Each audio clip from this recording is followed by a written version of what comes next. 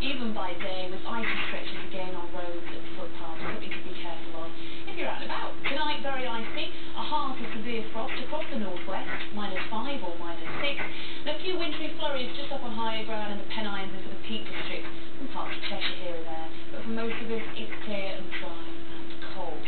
Moving on to tomorrow, the sunshine first of all. It'll rise at 8:24 and set just before 4:15.